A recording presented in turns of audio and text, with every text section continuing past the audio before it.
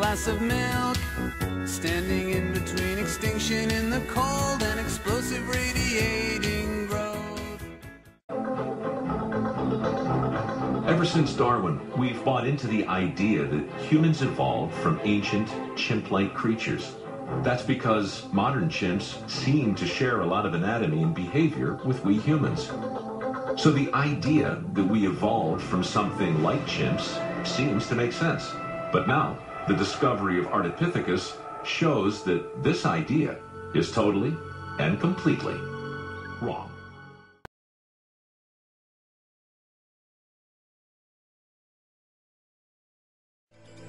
Virtually every culture on Earth has its own origins myth.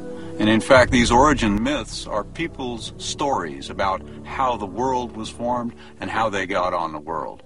But now we can move beyond myth. We can move beyond fairy tale. We can move, guided by evidence, to what really happened in our past. A century and a half ago, Darwin's critics pointed to the huge differences between living apes and humans as evidence of a fatal flaw in his theory that humans evolved. Cartoonists at the time satirized Darwin as a deluded, half-chimp, half-human creature.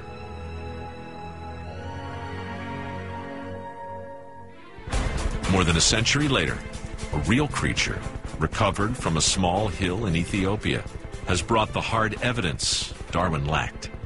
Ardipithecus has finally removed the barrier once thought to separate us from the rest of the living world. And in this valley, we've found our roots. We've been able to trace those roots for 6 million years into the past and to put together a record of human evolution that is not only comprehensive, it's also very clear and is very compelling.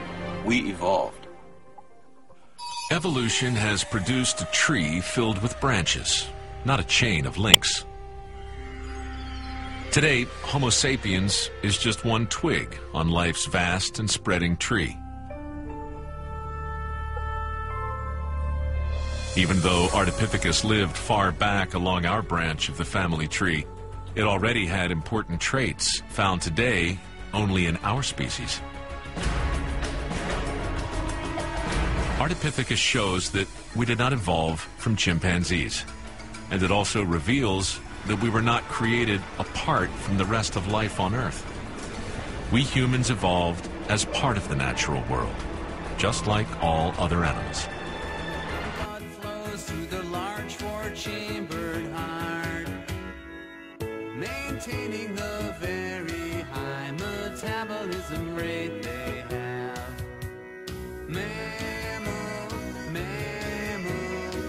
Their names are called. They raise a paw the back. We did not evolve from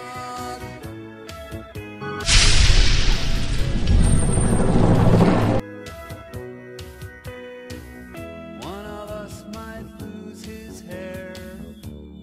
hard evidence